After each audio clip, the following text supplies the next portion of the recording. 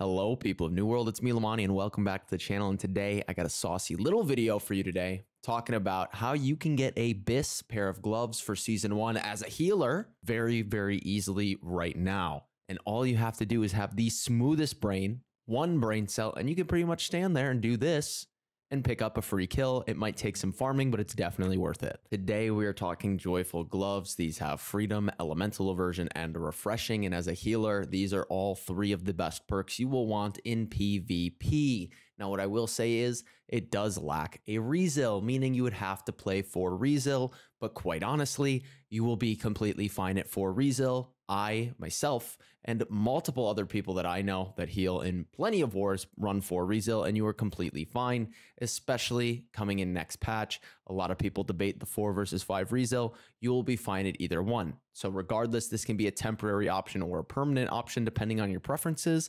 But either way, it is a free way to get 3 of the best perks you can possibly have in a healing setup. All that you need to do is head over to Brimstone Sands, and if you dive in right over here, just below Helio, there is a small little square rectangle thing here. The mob you'll be wanting to fight is right in the middle. Now, in your downtime, you can kill a name mob here and a name mob here for some other drops. We'll dive into those, but you'll be looking at Ophus or Opha-is, whatever you want to call them, and we'll be looking for the joyful gloves. All right, so here's the drop table for Bofa. He has joyful gloves, which are the ones we're going for, and frozen hope. Not great, but still another name drop, and you could get your topaz gypsum here if you wanted to for the day. We have the cat Luxendra, the wise. If you look, we have cleric's cowl, which could be a 2 perk replacement just for an initial AoE healer build if you're looking for something. And then we have the heart here, which is refreshing slash damage and leeching. And then the last one we'll be looking at is Rafik of Bishara. I think I said that right.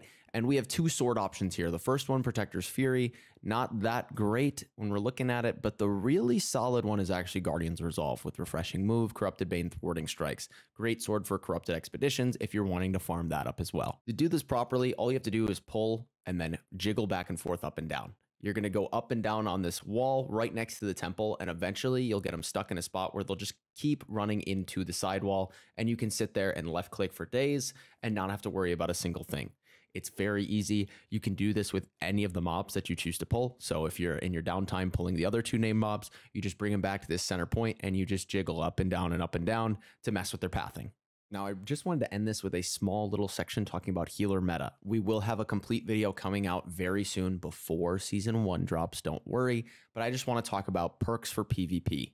I will be running 4 rezill, 5 if I can get it eventually, and dropping Ellie version, but I'll be looking at 4 rezill, 5 freedom, and then you have to play a baseline of 5 refreshing, and then the rest is up to you. That's my opinion. I'll keep the rest for the big, long, girthy video, but that's my initial impression for some of these changes coming up. But in the meantime, thanks for watching, thanks for listening, and thank you to every single one of you beautiful people for being you. Peace.